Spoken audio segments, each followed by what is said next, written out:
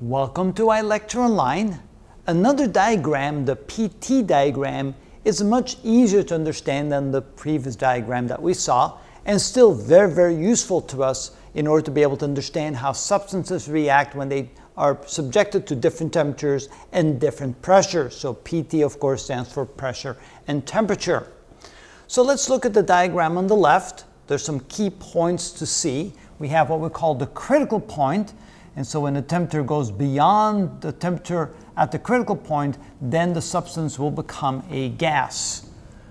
To the left of the critical point, the substance can be a liquid, a vapor, or potentially also a solid, and we'll see that in just a moment. And of course, the farther you go to the left, the lower the temperature, the more likely the substance will become a solid.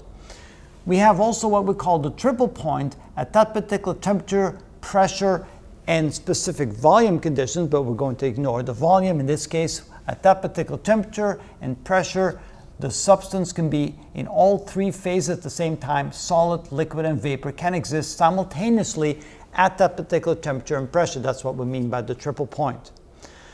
In order to understand the PT diagram better, let's move along the diagram along isotherms where the temperature doesn't change. So at very low temperatures, because temperature increases to the right and decreases to the left, at very low temperatures, notice at very low pressure and temperature, a substance will be in the vapor state. And then as we increase the pressure, the vapor will get compressed and be turned into a solid. That will happen with more and more pressure being required as the temperature increases, because as the temperature increases, there's more agitation, there's more kinetic energy, and it will require more pressure to take the vapor and compress it down into a solid state. Once we reach the triple point right here, the temperature that coincides with the triple point, we're still talking about relatively low temperatures for most substances. Then you can see that as you compress, as the pressure increases and you compress the vapor will first turn into a liquid, and then if you continue to increase the pressure and increase the pressure, eventually that liquid will then turn into a solid, will cross what we call the solid to liquid boundary. And here, of course, we have the liquid to vapor boundary, and we'll talk about that in just a moment. So notice as we go further to the right, as the temperature continues to increase, again, as you apply more and more pressure, but then it will require additional pressure, eventually the vapor will again turn into liquid. And that's, of course, along this what we call liquid vapor boundary.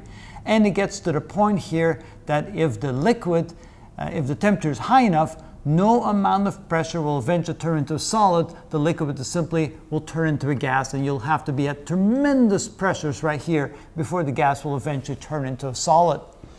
Again, to the right, as the temperature is sufficiently high, we'll be in the vapor state here, but eventually at high enough temperatures, the vapor will simply turn into a gas condition. As you go to the right of the critical point temperature, then everything will be a gas because the temperature is simply too high. Now we drew another diagram to the right because that's the PT diagram for water. It turns out water has a very interesting behavior that's different from all other substances. Notice that this solid to liquid boundary has a slope to the right, basically has a positive slope. And if you take a look at it over here, this line has a negative slope. The liquid to solid boundary has a different slope for water as it does for other substances. Basically all other substances in the universe. So what's the significance of that? Well, let's take a look. Let's take this isotherm right here. Let's say that we are at a very low pressure. At a reasonable temperature, we'll have water in a vapor state. And then as the pressure increases, notice we'll go from a vapor directly into a solid as the pressure increases sufficiently if the temperature is below the temperature associated with the triple point temperature. And then if we continue to press and press and press and continue to increase the pressure on the solid, eventually we can take the solid and turn it into a liquid. In other words, if enough pressure is applied to solid water, basically ice, then the ice will actually turn back into a liquid, which is very interesting. Part of the reason why ice skaters can skate on the ice is because their very thin blades apply very high pressure to the solid ice underneath, will turn that solid ice into water over which the ice skate can then glide. Of course, they also shape the ice skate in such a way that it has very sharp edges to increase that ability. But notice how different it is. Here, we can go from a vapor, Apply enough pressure, it will turn into a liquid. Then apply enough pressure, it will turn into a solid. But that cannot happen here. If we apply enough pressure to a vapor, it will turn into a liquid, and then applying additional pressure will never turn into a solid, will continue to be a liquid. Only if you're far enough to the left here, you can see, if you're to the left of the triple point temperature, you can then go ahead and notice that if the vapor is compressed into a solid as increased pressure, eventually additional pressure will indeed turn that back into a liquid. Quite interesting. So it does tell you a lot about the relationship between solid, vapor, and liquid when you look at the PT diagram. And again, move along isotherms to see what happens when the pressure changes, or move along constant pressure isobaric lines, for example, to see what happens when the temperature changes.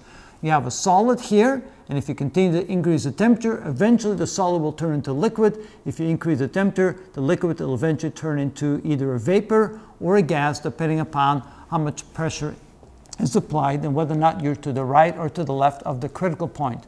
Here you can see, of course, if you're to the left of the critical point, you go from a solid to liquid to a vapor.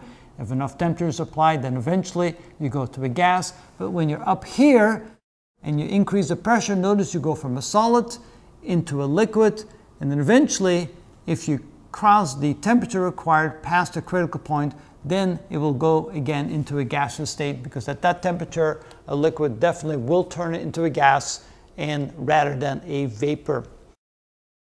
In conclusion, the PT diagram, very useful. Move along the isotherms, move along the isobaric lines, and you get a lot of feel for how things change in a substance for different temperatures and different pressures. And that's what the diagrams are for.